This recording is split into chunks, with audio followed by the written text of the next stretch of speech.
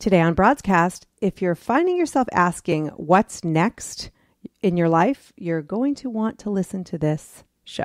Don't you think, Kim? I do indeedy. Definitely check it out. You are very inappropriate. I like being inappropriate. Broadscast is entertaining. Come on, if I can't mess with you, this is not going to be fun. Broadscast is thought-provoking. That is a riveting revelation, Ms. Goldman. Broadscast is unexpected. Who do you like better, the person that people think you are or the actual you? Oh, God. Because they're nothing alike. Broad topics, broad minds, broad hosts, but not just for broads. We are man-friendly. I hope to be. I am man-friendly. I can't say the same about Kim. Wait, that sounded bad. This is Broadscast with Kim Goldman and Jackie McDougall. Welcome to Broadscast. That laugh is hilarious. I was just about to say that open was done at a time where we used to laugh at our own jokes a lot more. We were also drunk. See, I'm actually laughing at your joke. And it's quite possible that we were. So welcome to the show. I'm happy to be here. I'm happy to be here too. Today's Broadscast is brought to you by our latest obsession, ebates.com. Oh, I did it. I did the Ebates. I know you did, and I was so proud. Yeah. Seriously, go over to our website, broadscast.com, and we have a lovely little post about Ebates. But you can shop at anywhere you want. Where did you shop yesterday? Oh, Target. Target. And what did you buy? I bought a water feature for my walkway. It's the fourth one because I can't seem to. Well, because the HOA is always ticked off at you. I know. So you went over to Ebates. I did. Target. I did. I clicked the link from our page because that's what you told me to do. Yes. And then somehow it brought me into Ebates, and then I just went shopping. And I really did want to spend a lot more time on there, but I do have a job. And, so a job. I had to work, but I really wanted to. It's cool, right? And the other thing, people don't think. I mean, first of all, well, let's go back up. So there's no sign up. There's no monthly thing. No, it's free. It's totally free. You just sign in to your account and you shop, and then you just get money back. I mean, it's like no brainer. So if you go, I would never shop at Kohl's without a coupon. I just find that would be a weird thing to do. I'm just not one of those people. And so, but you could go to Ebates, find Kohl's, go to Kohl's, use your 30% off coupon, and still get cash back from Ebates. In the store? No. Online. Oh, online, yeah. Yeah. But you can use coupon codes online and stuff. Right. So it's pretty crazy. Like Amazon, same thing. Oh. So you go through Ebates, you click on Amazon, you buy your stuff. I have said this before, but I love Expedia, which we're not getting paid from Expedia, just so you know, to say this. I'm just kidding. No, but I do love them. So I go to Ebates first, click on their Expedia link, get a great price, but then I also get cash back from Ebates. Oh. I know. Look at you working the system. I know. I thought I was the only frugal beagle in the world. The frugal beagle. Frugal beagle. I'll get that URL right now. But the cool thing is can I get it through Ebates? You could, you can actually maybe. But you could also do Groupon. You know how people love Groupon? You could go through Ebates, find Groupon coupons and coupon codes, and then go. See, this would be a much better intro if we were drunk, right? Groupon coupons. Groupon coupon. But so if you go to, I'm on there right now, 50% off things to do for new Groupon customers, plus 6% cash back. Oh, that's crazy. You're on it, woman. It's I like it. It's all good. Back to school, fashion, beauty. Anyway, it's fantastic. Who doesn't like to save money and earn money while they shop? We're obsessed. And I know it's a sponsor, but I really get a little bit excited about Ebates because it's really cool. So anyway, back to the show. Welcome. I'm excited about today's show. I am too. Because we're going to talk to Jenny Blake, who is a podcaster. And you know how much we love podcasters. And she's also, her book is coming out September 6th called Pivot. Okay. I had to do that for you. Because for the last several years, Kim and I, every time the word pivot comes up, you have to do Ross from Friends. I know, pivot.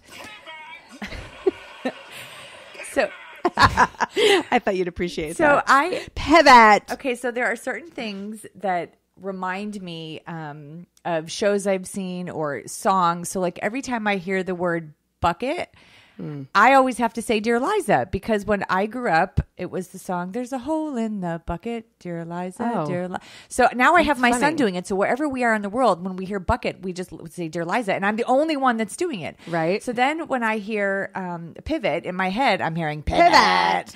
And then I hear Joshua. Oh, Joshua. Joshua from Friends. Yeah. Yes. And so many friends. So many Friends things. And I feel like I'm the only one doing this. No. So I love that I found this in you. It's synergy. I can't even hear the name Sheldon without going back to When Harry Met Sally and going, "Ride me, Big Sheldon." Oh, like, I don't it's know ridiculous. that one. Yeah. Oh. You know, remember I he's do. like, "Sheldon does your taxes," you know. Right. Nobody, yes. There's another one too that always comes to mind that is blank. I'm blanking right now, but Friends constantly. Well, I do when people And say Seinfeld it's sometimes. interesting. I'm like, it just got interesting. Like, and I can see the episode in my head, and you know, it's bad. I don't know what that says about me. It's the only thing I can remember. I can't remember to eat or go to the bathroom, but I can remember quotes from 80s And movies Seinfeld. and Friends. So I want to know. Well, we want to know. I assume I don't want to speak for you, but what are some movies and TV shows and even songs that you have to at least say it in your head when you hear it? So just like if I hear a 70s or 80s song, and if that song was in like a K-Tel commercial, remember those old K-Tel records? Yeah. Where they would have a collection of songs from different artists. Oh, yeah. When that song goes, I have to start singing the next song from that commercial. Like right. that's where my brain goes. Right. I can't remember That's to really pack good. my kids' lunch, but I can that's remember what I'm that. saying. So my son started. We watched 16 Candles. Oh yeah, Because now he's at the what's age happening, that I hot stuff? That's what we say. That one and big lake. Yeah. So now my son, like, it's hilarious. What's the Now other one? Maddie. Yes, Yeah. exactly. Yeah. I'm not doing the accent very well, so I apologize for that. Yeah. Long duck dong. But Don't send her emails. She's just trying to quote a I was trying to be movie. funny. It's part of the. Hey, you know what? It's better than who is it Tim Kaine that tried? Was it Tim Kaine? Is that our vice president? Oh, yeah. nominee? And he tried to do his Donald Trump impersonation, which was terrible. Do you remember during the DNC? That's funny. Just me. All right. I'll just sit over here. It was so bad nobody else knows about it. Yeah. So I'm excited because Jenny's going to be on and we're going to talk about Pivot. That's where this all started.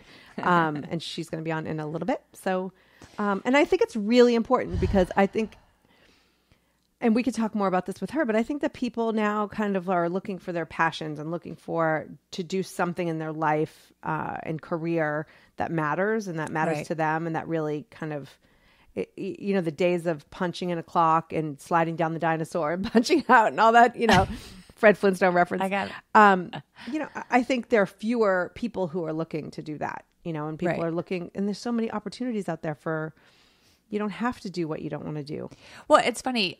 Denise, my best friend, and I always talk about this. I get it. I'm not your best friend. Yeah. Yeah.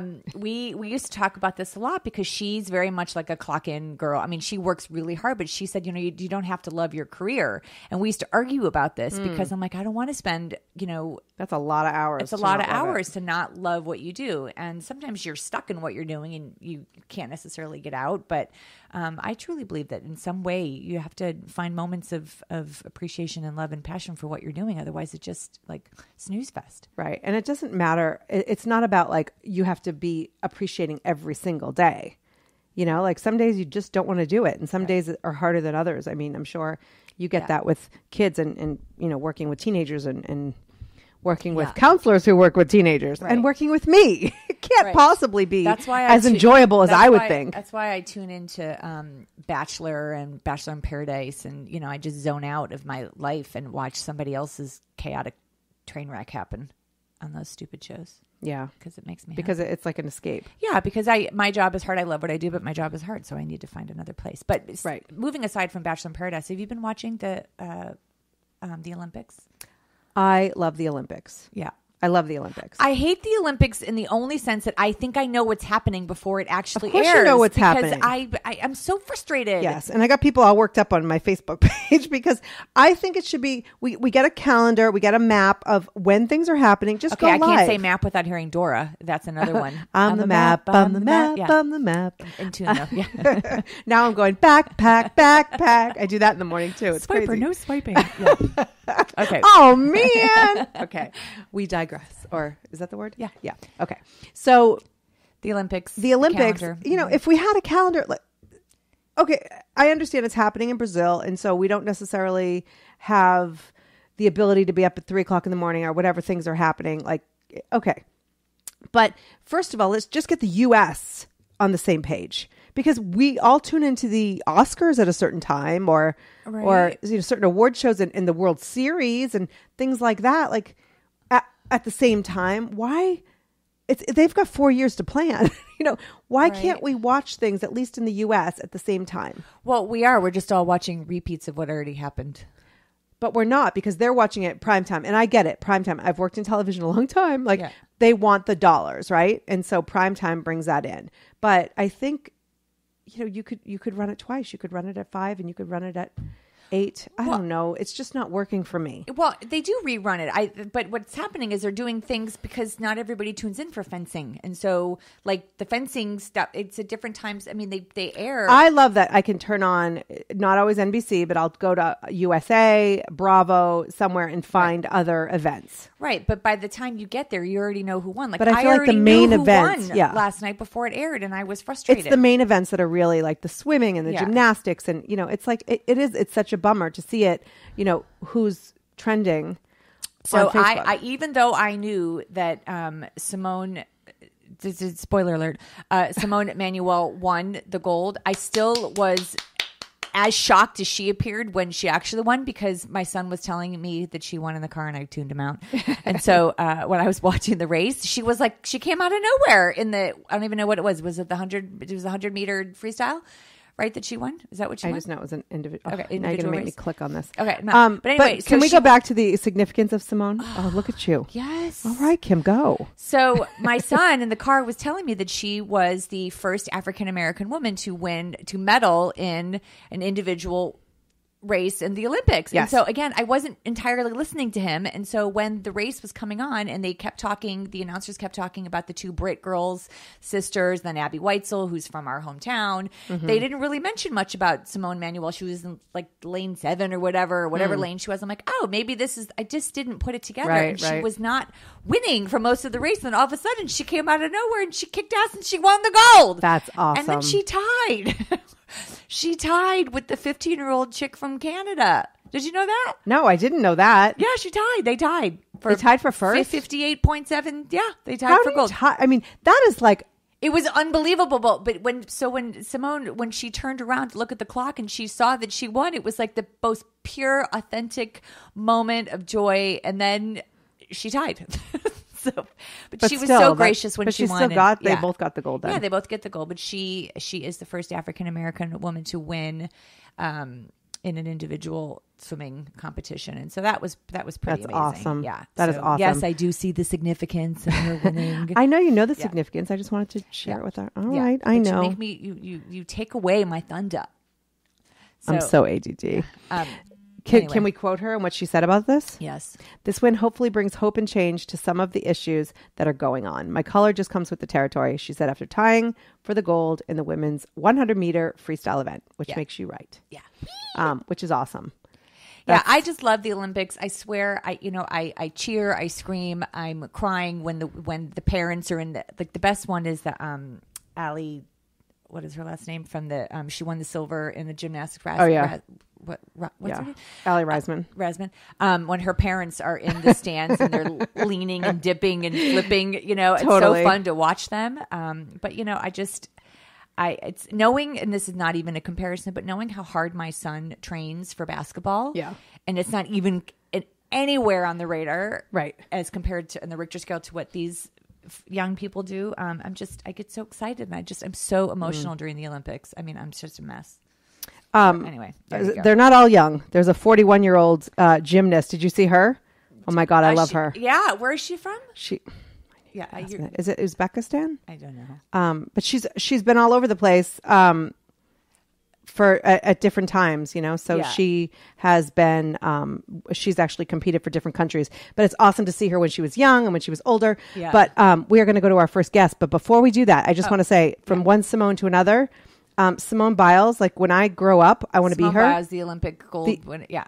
See that? Olympic gold winner. American gymnast. But yesterday she announced, I'm not the next Usain Bolt or Michael Phelps. I'm the first Simone Biles. Aww. And I love that the Olympics, no matter how many golds are won or not won, or, is that our kids are watching this. Our kids are seeing other Americans like step up and kind of really get to know who they are, right, and to work hard. And I just love it. I love when my kids watch it with me. And that they're shedding, those titles and those, categories, and, they're trying to just be their own person in this world that categorizes them so quickly and compares them. And, they just, and they're like, I will not be categorized. I will not be put into this label. Like I don't fit into the label just because you call me that. Right. Yay. Right. For so the if you're Olympics. just listening to us, you're just tuning in. It's Broadscast with Jackie McDougall and Kim Goldman. And we have an awesome guest on our show very, today. very excited. We have Jenny Blake on the phone today. She is the author of the upcoming book, Pivot, and as well as the podcast, Pivot. Jenny, are you with us? I'm here. Thank you so much for having me. Thanks so much for being on. So I don't know if this happens to you, but Kim and I have this like friends obsession that so every time we say the name of your book, we have to go Pivot. Do you think about Ross with the couch around the corner? Yes, we do. And he's like, we just played we played the audio. I cut it off. I cut it off before Chandler's like, shut up, But anyway, welcome to the show. Thank you. Have you guys seen the Silicon Valley episode from season 1 where he's like, pivot, we need to pivot? They had a similar freak out. Oh, no. They did? Oh, that's going to be I'm going to have to get... We're going to have to find that. We're going to have to add that. Show notes for sure. Yeah, totally. I actually, that's one of the shows that's on my list from years ago that I never watched. What? Silicon Valley. Oh, Silicon Valley. Yeah. It's a great one. So, Jenny, you're also a podcaster, and you've been doing Pivot for how long now? I started writing it 3 years ago, and it comes out in September 6th is the official launch date. So it's really exciting to get it out from behind the computer and into the world. But, before you even started writing the book, like this has been your passion for quite a while. Can you give us a little bit of your background and how you got here? Sure. Absolutely. And I didn't have a name for it. So when I kind of co-opted Pivot from Silicon Valley, which is where I was born and raised, San Francisco and Palo Alto. Oh, nice. What kept happening was every 2 years or so, I felt like I was having a quarter life crisis. And as I got older and older, and then I'm like, or is it a midlife crisis? And I just thought, what the hell is wrong with me? There's either something seriously wrong with me that I'm never going to be happy in my career. I must be one of those entitled millennials the media keeps talking about. I was working at a startup. I left school early to work at a startup as the first employee. After 2 years, moved over to Google in training. I was doing AdWords product training. 2.5 years in, I hit a plateau. I pivoted internally to the career development team. And then after 5.5 years at Google, I left to start my own coaching and consulting business. And I moved to New York. And sure enough, 2 years in, my first book was called Life After College. And I didn't really want to talk about that for the next 10 years. And this time, this question, what's next? I didn't have a steady paycheck to fund that exploration. And it was incredibly stressful. In the start of 2014, which is not too long ago, I seriously questioned if I needed to throw in the towel on my business and leave New York and go get a job. And my frustration with struggling with this question so much motivated me to find a better way. And as I started doing research for the book, I realized that I'm not the only one. Right. And everyone is experiencing this question much more frequently than in years past. So then I got kind of fed up about it. Like, well, then let's stop calling it a crisis. And a pivot is a totally normal thing. Career or business plateaus are a totally normal thing. And as to be expected, if you're someone that really cares about learning and growing and making an impact. And so now I took it on as my personal assignment to create a method that would help people be more efficient when they're asking what's next. So why do you think so many people are looking for the what's next? What did you find in your research or your experience that would support that? It's happening by choice and by circumstance. I was truly shocked. There's a statistic that the average employee tenure in America is 4 to 5 years. When I interviewed people for Pivot and I went to fact check a year and a half later when we were almost done, I would say 90% had pivoted again. And not everyone by choice. In some cases, people were laid off. Their company was acquired. They were acquired and then fired. They lost their biggest client in their business. They tried to start a business and it failed. They realized entrepreneurship was or was not for them. So just about every single person had pivoted again. And I was truly shocked to see that. So I think part of it is that people have realized in recent years that job security is an antiquated notion. I mean, it's almost silly of me to even say that because we all feel it so viscerally. Right. But more than that, I think people have forfeited saying, you know what, money isn't everything. And I'm willing to make a change, even though it's difficult, because I want more for my life. And people are hungry these days, I think, for real meaning and purpose. See, you know, it's interesting because when I was growing up, I'm in my mid 40s. You are. I am. So when I was growing up, I mean, we talked a lot about like work ethic and having, you know, loyalty to your company. My dad was with his company, you know, for 30 years. I mean, do you think that kind of has fallen by the wayside and that the importance that we put in loyalty, company loyalty is lost because companies aren't necessarily loyal to us? Or Right. It's happening on both sides. And that's where I definitely, and it was top of mind for me when I was writing this book, not to encourage reckless job hopping and no sense of commitment, whether it's to a job or a relationship, that it doesn't make anything better to just quit the second things get hard. But I do think that especially after 2008, when we saw such massive layoffs and companies consolidating and then not re-adding a lot of those jobs because so much is getting automated and outsourced in this global economy that we're now in, that it was also that people realized my job might not be secure. And so on the one hand, yes, there's these younger generations that are more moving around more. And then I think we also see companies that are making changes. And so I think this was a wake-up call for people of all ages and all stages. When the 2008 kind of stuff started happening, I think everybody opened their eyes and said, oh, I might not be able to just rest and vest for the next 30 years.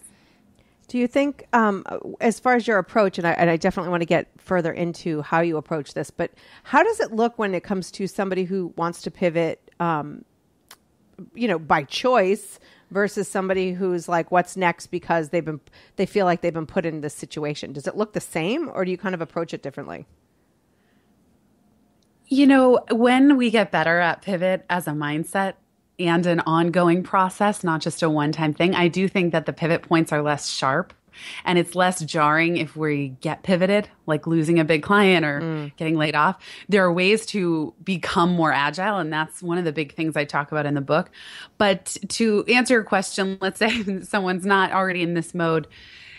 Usually if you get pivoted, let's say you get laid off or even go through a divorce or have some huge life change that sparks a lot of other changes, For in those cases, there's sometimes more of a reckoning process. What I unfortunately for space had to cut a whole part of the book that I called Surf the Void, that was about how do you just deal with the feeling of emptiness or uncertainty that just transcends upon you like a cloud and seems to follow you around. So there's some processing that happens, but then at a certain point, whether by choice or circumstance, it's now what am I going to do about it? Right. And the biggest mistake that I made and that I see other people making is one, taking it personally that they're at a pivot point, like there's something wrong with me. Why don't I know what's next? Or why is this happening again or right now? And then two, focusing so much on what's not working. That a great pivot is a methodical shift in a new related direction that leverages one's existing strengths. And so the biggest mistake is looking too far outside of yourself for answers. That everyone listening to this right now, you already have what it takes. You already have the skills, strengths, interests. It's not to say you won't go learn new things or meet new people, but that you're not starting from scratch. Right. So, Jackie, don't take this the wrong way, but Jackie's always pivoting.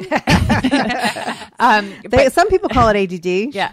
I have friends like that. Yeah. Yeah. But no, I'm saying this because Jackie and I, you know, we talk a lot about like where we are in our life and wanting to be in different places. And I have consistently said that like I have visions for myself, but because I feel beholden to my mortgage and because I'm a single parent, you know, I don't have a backup plan in the sense that I don't have a partner that is able to say, you know what, Kim, I'll handle things. It's going to be tight.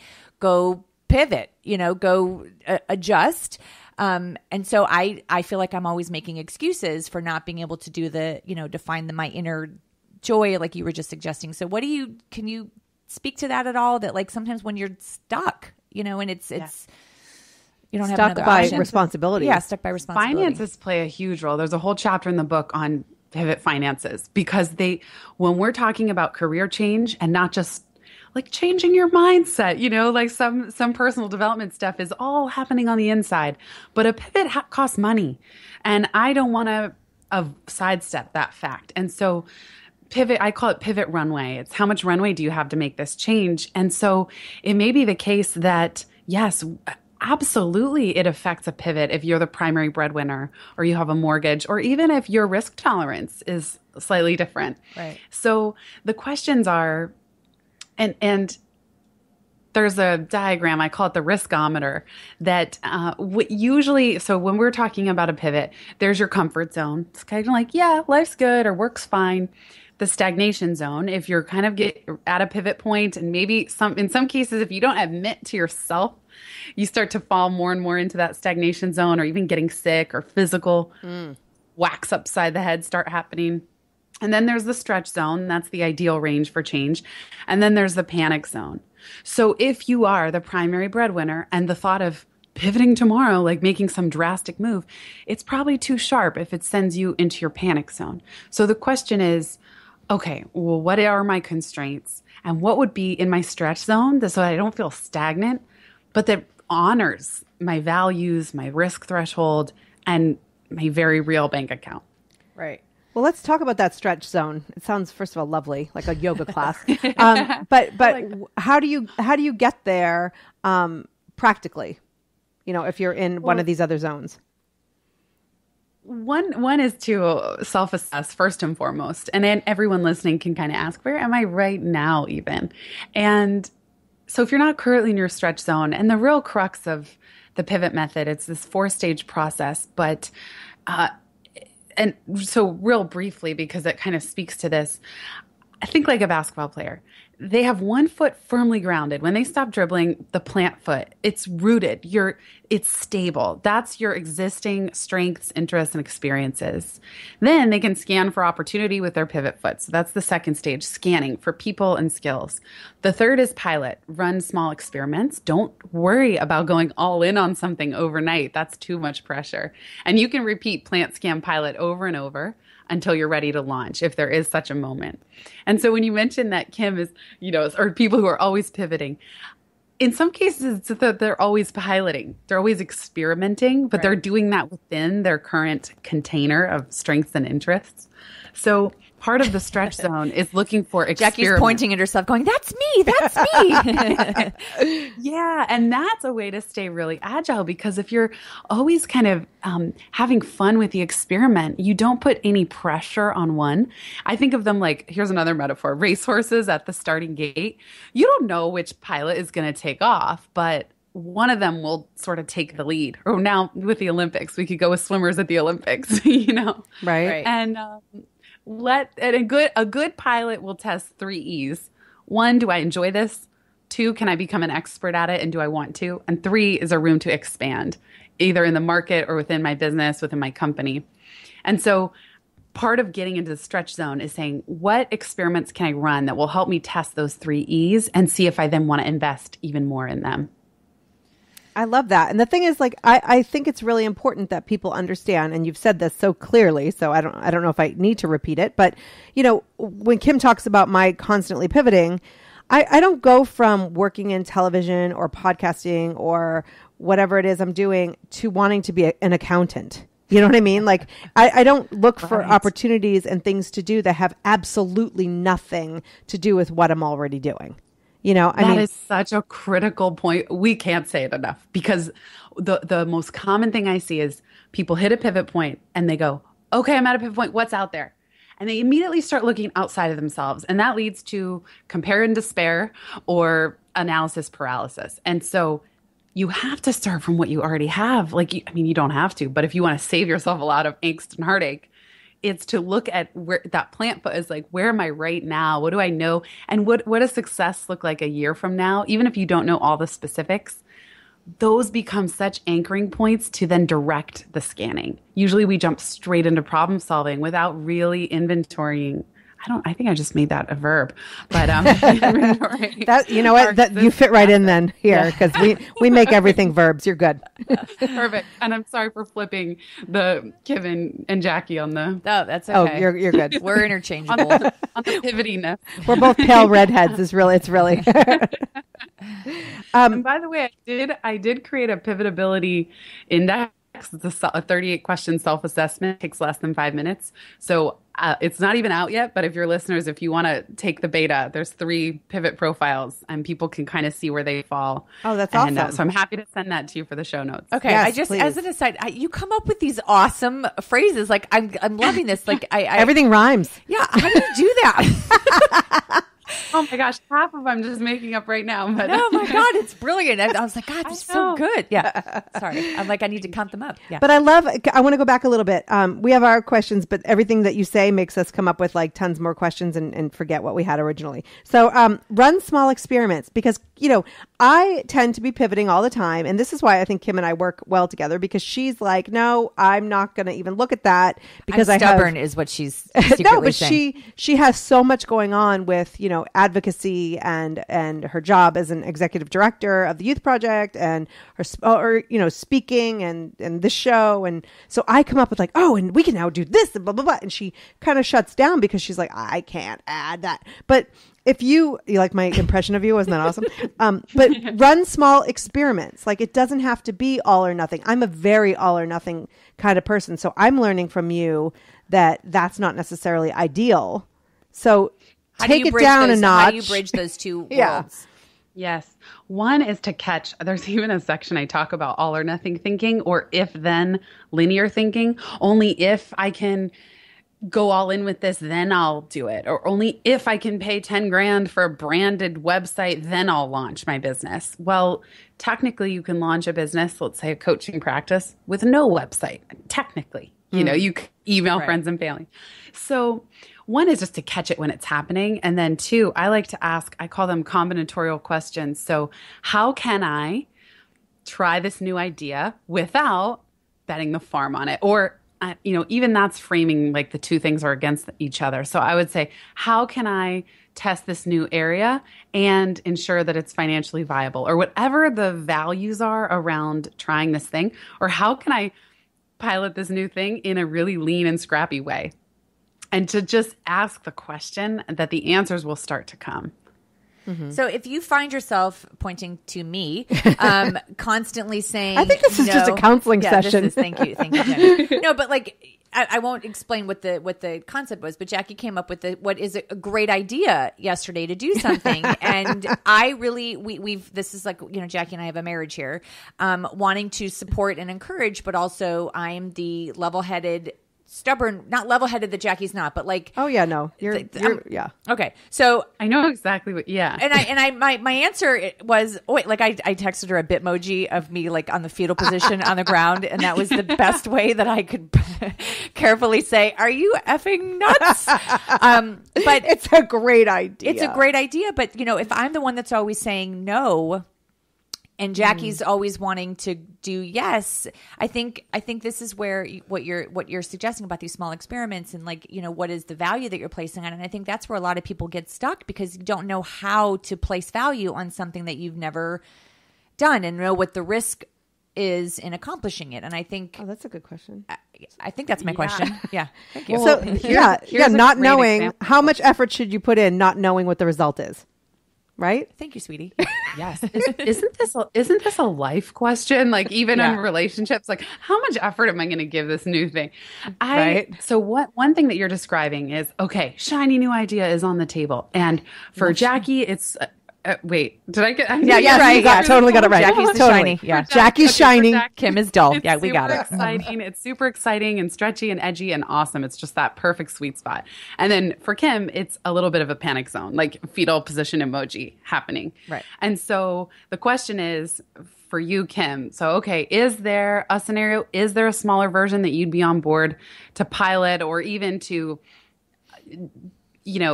what would bring it into your stretch zone for you? And then or is it that Jackie could take it and run with it for a little bit, gather more data and bring it back to you with more data. Right. So whatever it would be that would help bring it into the stretch zone for you, I think that's a question to ask. If it's truly nothing about this will be in my stretch zone yet, it's identifying, well, what will those ingredients be? How can we make it even more accessible?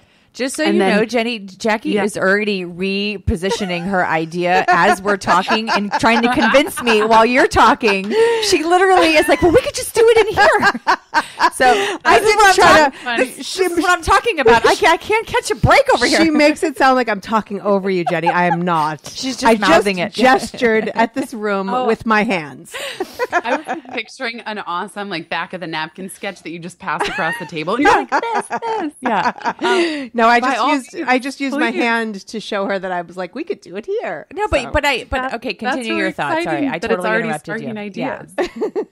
Yes, because that's where we are. Where I'm like, the world, there's no limit, and she's like, there are limits. Be realistic. So, I think that's what I'm getting from what you're saying though is that you can be idealistic and have these great visions, but you do need to apply some. Reality. Real life, yeah, totally. Here's where I think setting a vision can help as well, because it's also the difference and tactics. So Jackie's idea is maybe one means to some end. I'm not sure what the end is, but I would ask, okay, if you knock it out of the park with this, what is happening? What does success look like? And if both of you have a shared vision, so let's say if it's for the podcast, where do we want this thing in 6 months or in 1 year? What does success look like? How do we want to feel? What's our ideal average day? What's our partnership looking like? Even if you've already done this, you can always recalibrate and do it again. And then we say, okay, now here's one way to get there. There's this idea, one tactic. What are the other ways? Do we want to brainstorm? Is this the one we want to run with next? But that why you're doing it and what success looks like. And that might also inform how it fits into the broader scope of what you're doing, because then you can ask, well, if we're going to take this on, maybe Kim wants to know, if we're going to take this on, what else can we drop or delegate? What I want to get rid of something else so I don't feel overwhelmed. And I think the drop or delegate or systematize is a really good question, because sometimes if you can get that stuff off, there's more room for the new thing. Yeah. Right. And I think that's, she's all like, Jenny's on my side. You're hired, Jenny. But I think that's very relatable for all of those in our audience. But what I like, I want to go back to one of these questions that I like, that your book isn't just for people who are in the middle of a pivot or wanting to pivot. This book is actually, I feel like, for everyone in preparation for maybe pivoting in the future by choice, but also just kind of, hey, we don't know what's going to happen. So why don't we read this, have this education, have this plan, not necessarily looking for change today, but not being blindsided. And I love that. Well, thank you. You've just captured the whole thing in one sentence. That's it. The big secret is that pivot is a state of mind. And you're absolutely right. And my editor and I talked about this. I said, I don't want this book just to be for people who are in a crisis and it's one and done. This is actually, I was so grateful to have Dan Pink do the cover blurb. He says, pivot is a book you will turn to again and again. And it's kind of play on words with turn. But that when startups talk about pivoting, it's usually plan B. Something failed and now they need to pivot to save the business. But in our career, pivot is plan A. And the more that we can be asking these questions, setting a vision, experimenting, looking at what's already working, and we do that continuously, the pivot points are less sharp. And it's actually more of a flow. And you can learn to go with the flow of life rather than being blindsided, exactly as you said, by pivot points that we don't see coming. Right. And I think that for those people who are living their life and they're, taking the same path and expecting to take the same path and not able to kind of have an open mind to the fact that the path may not go in the direction that you're always expecting, then they're setting themselves up for failure, disappointment, depression, all of that. I think that in life, the ability to pivot by choice or otherwise is actually kind of the exhilarating part. You know, Yes. like I'm a freelance, you know, outside of the show, I'm a freelance creative. So every job that I take is potentially my last job. If you ask me, what if no one ever hires me again? But yet suddenly, you know, there's always something else. But, you know, I'm working on a conference right now. I've never worked on a conference before, but I'm using skills that I have and that I've used. And that when they reached out and they asked me to work on this conference, I'm like, that's exciting. You know, I get to do that stuff, but also learn, because I think once we stop learning in life, then that's when we get really, really stuck. Again, so it's so well said. Everything you just said is perfect because it's true. I'm a big advocate. I think, you know, my purpose in life, I want to be as helpful as possible to as many people as I can. But barring that, I want to be a cheerleader for fear, insecurity, and uncertainty. I think these things get a really bad rap. And especially in personal development, we talk about crush your fear, or these like really aggressive sort of masculine things about like crushing it. Or I even hate the trope of like, and you have to love yourself before someone else can love you. Kind of, but how many of us learned to love ourselves through another person or with another person? That's what I always say. Yeah. So same thing around career change, because career change can be, or business can be really nerve wracking, because as we talked about, it's like if your livelihood or even part of your family depends on you for it, it's terrifying. So if you feel, you being anyone listening, fearful, insecure, unsure, welcome to the club. Like there's just nothing wrong with you, and celebrate those things, because it means that you are learning and growing, and that deep down, that's what we all want. And Joseph Campbell calls it the rapture of being alive. Huh. You know, it's funny you say that, because I am fairly insecure with a lot of things, despite successes that I have. I do have fear, and fear is usually a motivator for me, but then there's something else that'll like block it. You know, and it sounds like it's the insecurity maybe of, in what Jackie and I've talked a lot about too, is the fear of being successful and what success looks like. Because when you've been hit with a lot of, you know, negative things, it's like you can't even visualize what it would be to not have it, you know, and to wake up and be like, this is a great day, as opposed to, today's another day, you know? And so right. I, for me, I know that I get in my own way sometimes, because what looks like success is scary. And it's like, I've never really entirely had that. So I'm good here in my mediocrity, my mediocreness, that's the word. But I think that, you know, the fear and insecurity, I think, is so realistic that, like you said, that there's such a negative connotation added to it that it can be debilitating if you can't channel that and use that to be empowered by it. Yeah. And on the success thing, I call them success demons. That for me, what I've noticed, I was really, when I was going through my last pivot, what I described, I just couldn't even handle it. I mean, I was like, I don't know. I give up. I actually gave up on trying to be happy. And I just said, please just let me have some sense of equanimity. But I give up. I don't know how to try and be happy anymore. Reading the book Outrageous Openness, by the way, I absolutely loved it. It's all about turning things over. When you say, you know what? Yeah, I throw my hands up. I turn this over to you. Universe, divine, super, God, whatever you want to call that higher force, if there is one, if you listening believe that. And that's like a huge relief. But also, so for me, the success demons are, when is the other shoe going to drop? If I felt happy for too many days in a row, I'm feeling joyful. When's the other shoe going to drop? And now I just know, or when am I going to die? Like sometimes if I book a flight to an exciting place like Bali, I'll think, what if I die before I get there or I come home? Some weird thing. What if I die before my book comes out? I actually told my editor, Natalie, hey, if I die, can you just make sure that Pivot comes out? And then please just, those are my wishes. And my brother will help get whatever needs to be done to the finish line. And I realized that they come in for me when something I really care about is at stake or something big.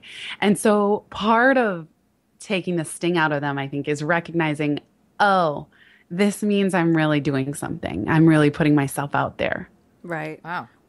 That's awesome that you think like a crazy person like we do. I'm just kidding. Yeah, I can relate to all of it. Right, yeah. right. But you know, and I'm going to get personal a little bit with Kim. Creatives, we do any of this if we didn't have some inner neuroses. Seriously. You know, it's like that's what art is. Okay, it's continue. so true. It's so true. So, I don't know if you know this, but when Kim was in college, her brother was murdered, and her life completely took a pivot that she was not planning. And I've been friends with you for what, like 7 years now. Yeah. And she often gets very fearful with the idea of success because, she does a lot of amazing work based on how her life took this pivot without her consent, right? So she speaks to victims. She speaks at conferences. She works with teens, which you were headed in that direction anyway, like helping people. But I often see, because there are so many people who are like, we want to do this show with you, and we want to do this with you, and we want to do that with you. And then she, in the past would get excited, and then things wouldn't work out. I think that if somebody goes through a pivot due to trauma, and that their life kind of becomes all about that, it's really tough to, I don't know. What are your thoughts on that? You're the expert here. First, Kim, I'm so sorry to hear that. I cannot even begin to imagine how traumatic that must have been. And that is the kind of thing that is trauma. That's crisis. That's the sky. And people can choose to pivot kind of after processing that, or sometimes you have to do it when you're in the midst. You're such a beautiful example of transforming it. I had a friend say to me, it's like, we can't choose what happens to us, but we can transform it. Right. And it's just beautiful to see how you are doing that. And that so often it is our challenges that become our purpose and our service. And it's, for some reason, we go through that, and then we would never wish it upon ourselves or a loved one. And yet it becomes such a rich, Khalil Gibran, one of my favorite lines of his is, the deeper the sadness carves into your being, the more joy your cup can hold. Right. And I find that really, I kind of remind myself of that when things happen. But how is it, how is one able to, the work she's doing is so amazing, but, she didn't choose this. So when she tries to, people will look and say, oh, you're trying to capitalize on something, or you're trying to, how do you ride that balance? And I know this isn't necessarily what your book is about. You're so insightful, I know it's very unique circumstances, but like if to break if it down. If someone said that, I would pull a Taylor Swift. I would just say, haters gonna hate, like that's ridiculous. And if anyone wants to just spew negativity or just cut something down like that gets me fired up for you, Kim, if that's ever happened. If it's just a fear that they're going to say that, okay, that's just a fear. And a lot of our fears are sort of paper tigers that are really dismantled once you're just out there and doing it. But if people have said that to me is just absurd, and they have no right to do that. And then what are they creating in the world other than just cutting things down? Right. So I think what Jackie is getting at, or trying to get at, is really more like when you're trying to pivot and people are encouraging your pivot, and then it doesn't manifest itself into a successful pivot, when should you stop trying to pivot? Well, okay, so that is a different question. I would also say to the first part, there's kind of a spiritual aspect of it, which is, it depends what someone's beliefs are, but I believe that there is a sense of dharma or purpose, and that we're called to that. And so, sometimes life events happen that actually put us on the path. And sometimes I think about, when I'm coaching, I'll ask someone, I didn't make this up, but if you're the main character in a movie, why did this happen to you, your character, at this moment and in this exact way? What are you meant to learn and do from it? And we're all watching and we're cheering you on, and this epic thing just happened, and now what? And so that's, I think, a way that we can look at those situations to try and figure out what we're supposed to do with them. Right. Now, to the question of how do you know when a pivot's not working? Yeah, I think we've all probably had that feeling of something is just not gaining traction. When something's meant to be, I like to say the universe rolls out the red carpet. Every step you take, there's just another magical thing in a person, and serendipity is really working. And then usually when there's not that sense of flow, it typically means someone's not rooted well enough in their existing strengths. So whether that's what you're already good at, what you're interested in, who you know, what you've already been doing, or it's not truly aligned with your 1-year vision. It may be the case that someone's following shoulds or trying to please other people or doing what society would deem successful, but not what they in their inner core believe. And this is where mindfulness practices have saved me. I know it's really cheesy to say like meditate. It's like saying eat your spinach or go to Pilates, but it does help because ultimately at the end of the day, so much of pivoting and so many of the people I interviewed said, I just knew. And it's a gut instinct. And so if something isn't working, you can ask. And this I learned from Tosha Silver, Outrageous Openness as well, which is, please just show me the next step. Right. So when you're really stuck, it's what is the next step? And whether that's your inner wisdom telling you or you kind of have a higher thing that you connect to, the answer will come. And you don't have to know all the steps. That's why the subtitle, the only move that matters is your next one. Mm-hmm. That could even be applied on a week-to-week basis. Right. Well, we only have a couple of minutes left, and I know that, Kim's situation is quite unique, but, if we were going to break it down for, I don't want to say your average broad, but, like let's call her Kate, and she, is in a career. She's got a couple of kids. She's done very well, but she realizes that that's not the fulfillment, that she wants to kind of shift into maybe a more flexible or something. What are some practical first steps for somebody who desires a pivot but doesn't even know? I mean, other than buying your book, that's number one, which you can. That's a great one. Well, and you can go to broadscast.com and pre-order it already. We have the link up. Yes. So, but if you do that, there's a whole toolkit. You'll get access right away, and there's 30 templates that I've created. One of them is the ideal day Mad Lib. So whether you pre-order and use the template or you envision this for yourself, having a compelling vision is the number one thing that's going to fuel motivation, excitement, energy, and it's scary. Because as we talked about, the minute that you sit down and start to say, what do I really want? It's quite scary sometimes. Mm-hmm. So even if Kate doesn't know exactly where she wants to be working, in fact, it's too early to worry about how. How would I get there? How would I afford it? How is this possible? Am I too old, too young, too this, too that? Now is not the time to ask how. The question is, a year from now, what would I be thrilled to have happening in my life? So Kate might say something like, I'm working part-time at a job that I love, or a remote work agreement, or I've started my own business. I wake up and describe the whole day. How do you feel? What type of stuff are you doing? Who are you connecting with?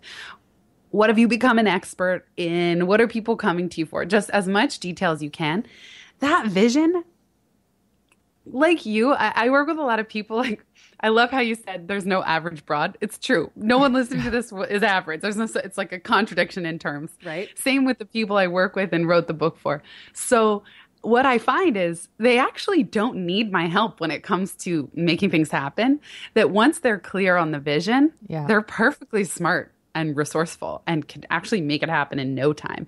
So it's the clarity piece and the what you're working toward, because most of us are so mired in what's not working, and that's what we complain to family and friends about, that we just don't stop to really build the vision. So I'd say that's everyone's homework from this call. Wow. That's fantastic. You are like, I'm going to the church of Jenny Blake now. So let me know what time I have to be there and and I'll tithe and everything. No. So I'm already in for the broadcast. Awesome. So where can people find you? I know you're at Jenny_Blake on Twitter. Yes.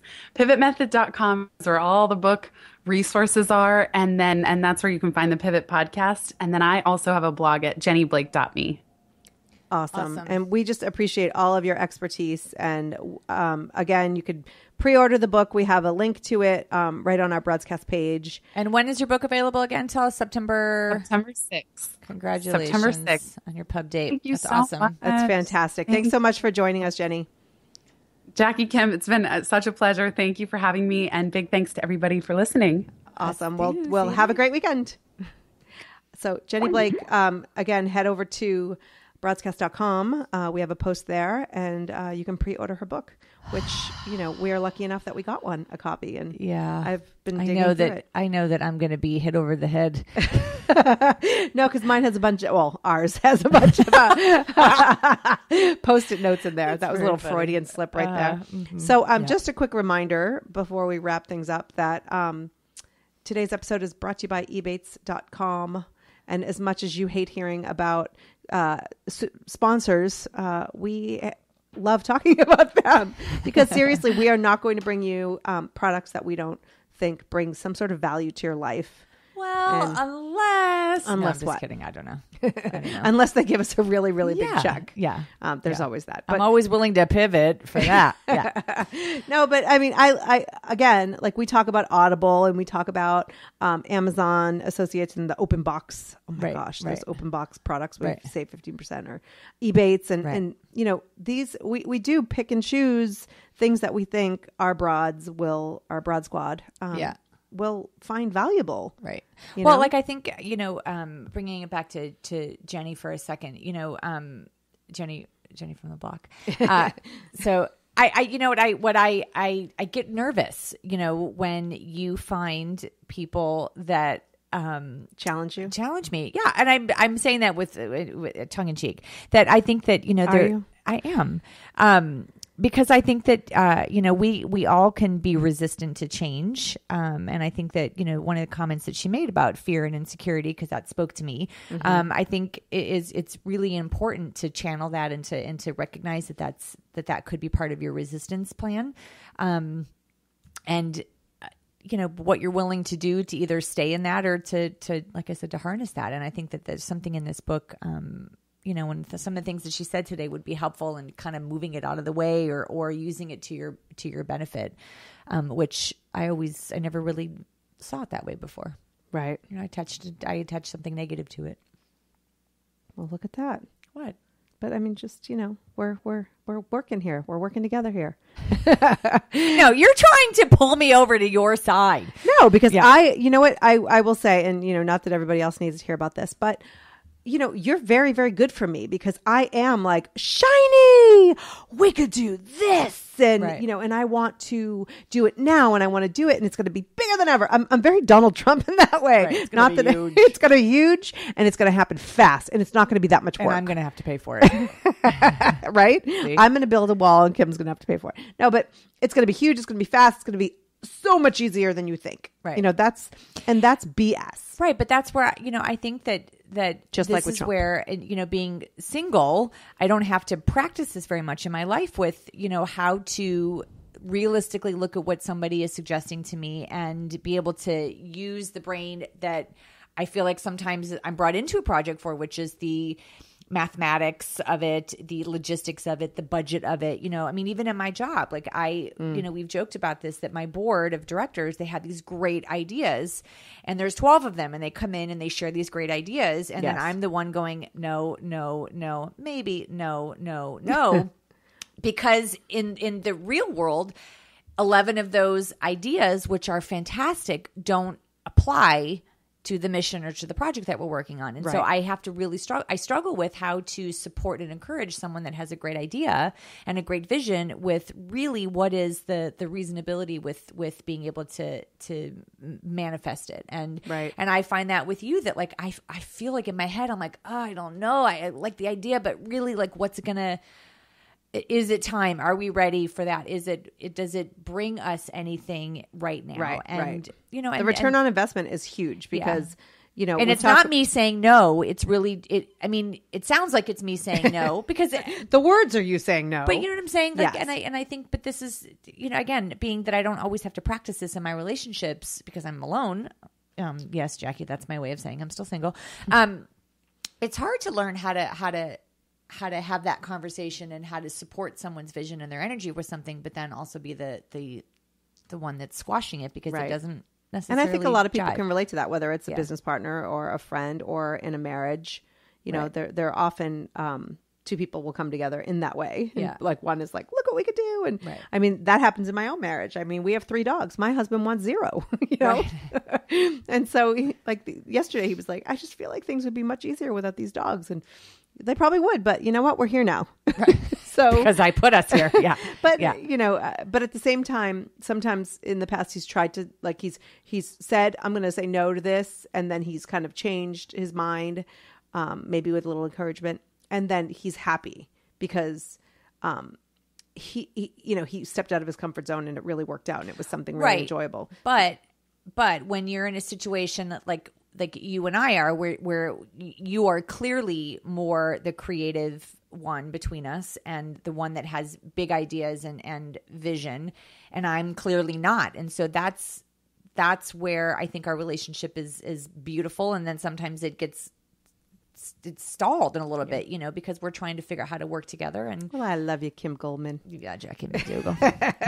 Anyway, that's your way of saying it's time to go. It is actually. We've got 20 seconds. So thank you so much for listening. Thank you, Jenny Blake, for imparting your wisdom. Again, you can go to broadscast.com, pre-order the book, find us on all the social media channels, and we will talk to you next week. Happy Olympics. Thanks for listening. You're listening to Broadscast with Kim Goldman and Jackie McDougall, the most riveting hour of anything you've ever heard.